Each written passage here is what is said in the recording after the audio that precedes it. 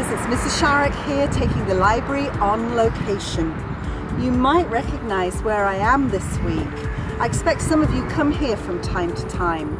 Maybe you ride your bike here, or play tennis, or run on the grass. I'm at Central Park in San Ramon, and I recently found out there's something new to do here. It's the San Ramon StoryWalk. And it starts somewhere near here, between the community centre and the tennis courts. There are 20 special signboards to discover, each displaying a page from a story. So as you walk along, you can read the story. Come on, let's find it. So here's board number 1 with the book cover and the title of the story, Daniel Finds a Poem by Misha Archer. It's all about how a little boy, Daniel, discovers his very own poem with a little inspiration from some friends he meets in the park. So let's go and find board number 2.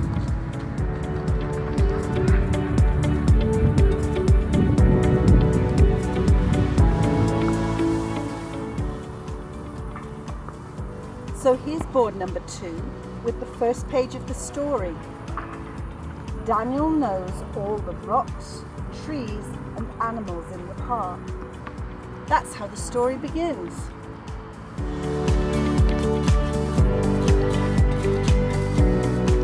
And here's the next page in sign number 3. On Monday morning, Daniel sees something new on the park gate. A sign reads, "Poetry in the Park, Sunday at 6 o'clock. What is poetry? Daniel says. And the next page. He looks up in surprise. Well, I'm not going to read any more to you. You'll just have to come and read for yourself next time you're in the park. But I will just quickly show you where the story walk goes.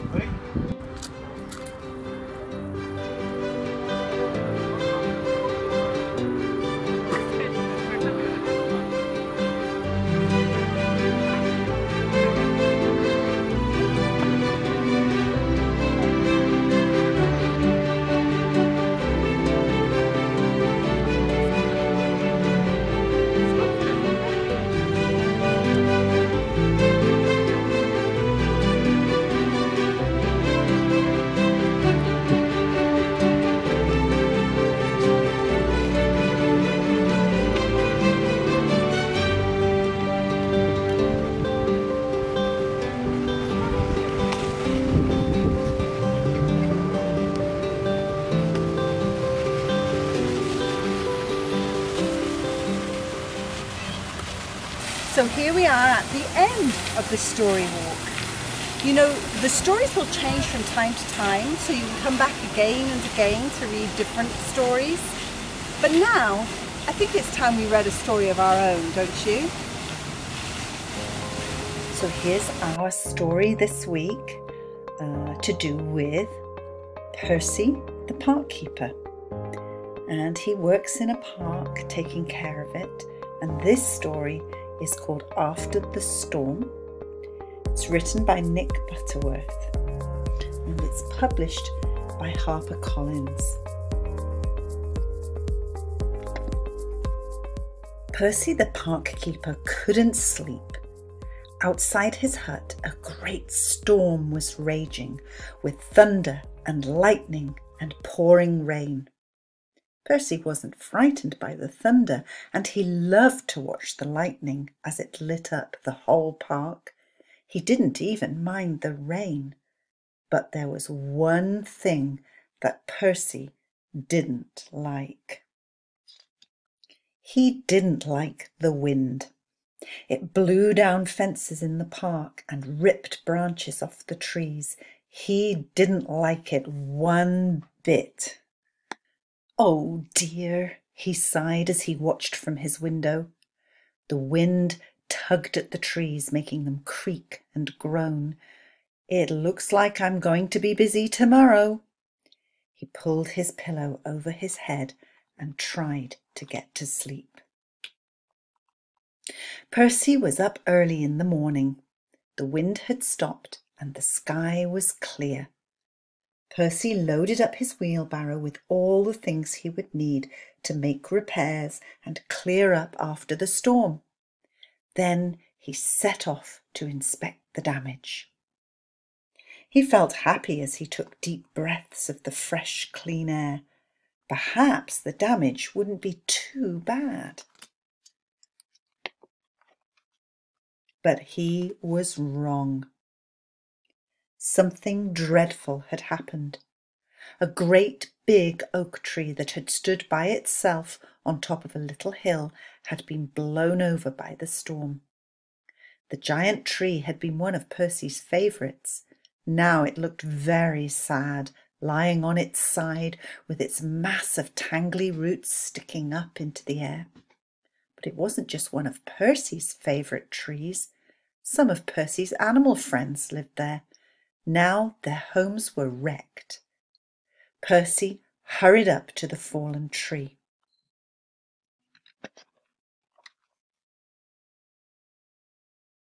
The animals were gathered by the tree, looking cross and unhappy. When they saw Percy, everyone started talking at once. Percy sat down with his friends and listened as they told how the storm had brought down the great tree. "And now we have nowhere to live," said the badger. "Some of us lived in the tree and some of us lived under it, but we're all homeless now."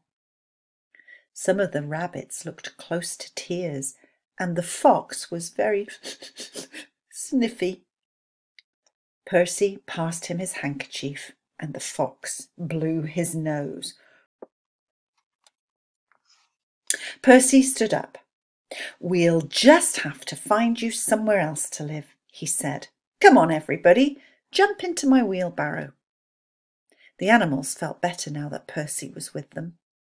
First, he took them to the pine wood, but nobody wanted to live there. "Too dark," squeaked the mice. "Too gloomy," said the hedgehog. So Percy took them to the shrubbery, but nobody wanted to live in the shrubbery either. "No big trees," complained the squirrels. "No big roots," moaned the rabbits. "Never mind," said Percy. "We'll try across the stream." Percy began to push the heavy wheelbarrow over a little bridge that crossed the stream. But as he got to the middle of the bridge, two things happened. Percy stumbled, and the wheelbarrow decided to see what it would be like to be a boat. Splash!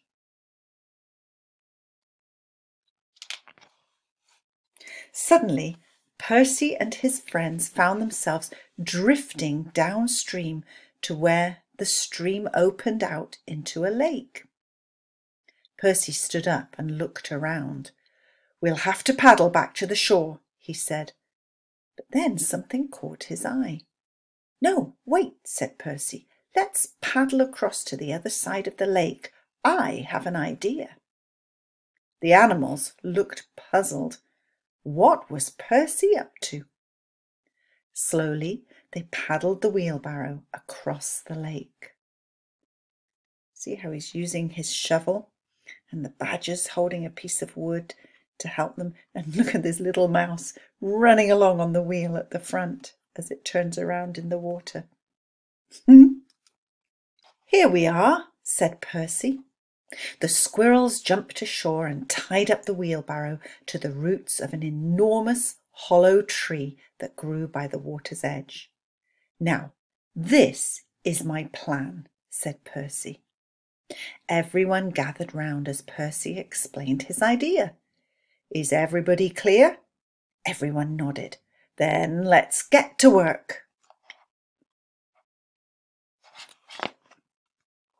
They began by unloading all Percy's tools and the planks of wood from the wheelbarrow.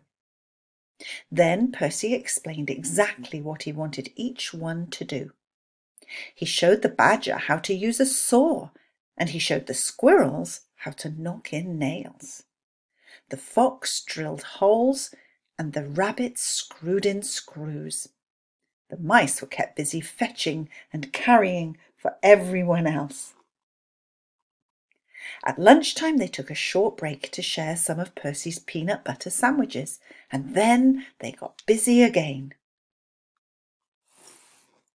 At long last their work was finished. A very tired Percy stood back to admire their handiwork.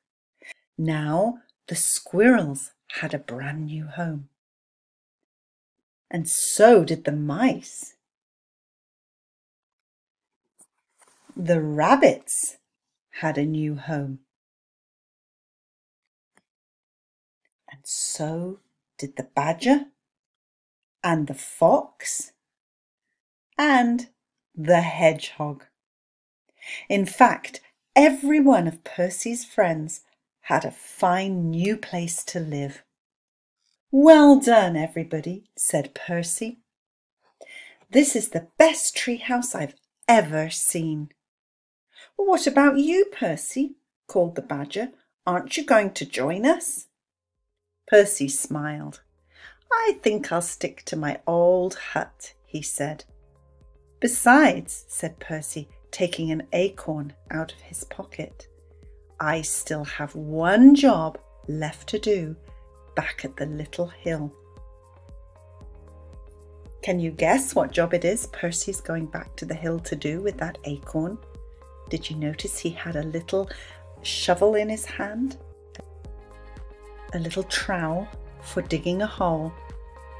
I think he's going to plant that acorn and hope that a new oak tree will grow. You know, if you go out for a walk at the moment, you will see that there are lots of acorns falling on the ground from the trees, and the squirrels are busy collecting them and the deer are busy eating them. It's a great time of year for them to stock up ready for winter.